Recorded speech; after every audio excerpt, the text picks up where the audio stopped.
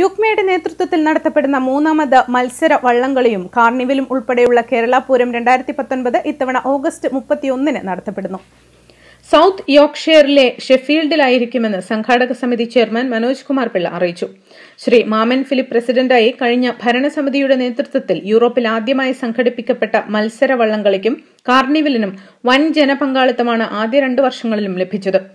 22 ടീമുകൾ മത്സരിക്കുവാനും ഏകദേശം 3000-ൽ പരം ആളുകൾ കാണുവാനെത്തുകയും ചെയ്ത 2017 ജൂലൈ 29 റഗ്ബിയിൽ വെച്ച് നടന്ന ആദ്യ വള്ളംകളി മത്സരം വളരെയധികം ആവേശമാണ് UK മലയാളികളിൽ ഉയർത്തിയത്.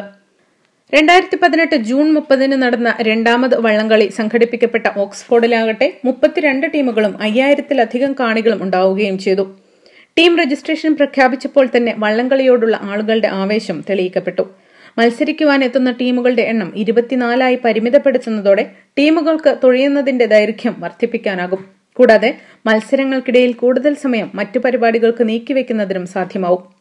സൗത്ത് യോർക്ക്ഷയറിലെ ഷെഫീൽഡിന് സമീപത്തുള്ള മാൻവേഴ്സ് തടാകത്തിലാവും കേരള പൂരം 2019 വള്ളംകളി മത്സരങ്ങൾ നടത്തപ്പെടുന്നത്.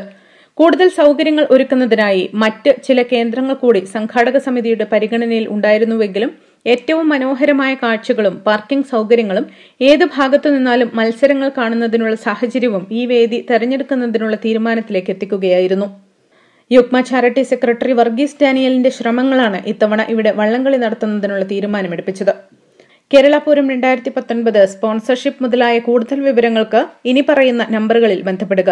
Manoj Kumar Pillai 07960357679, Alex Varghese 07985641921, AB Sebastian 07702862186.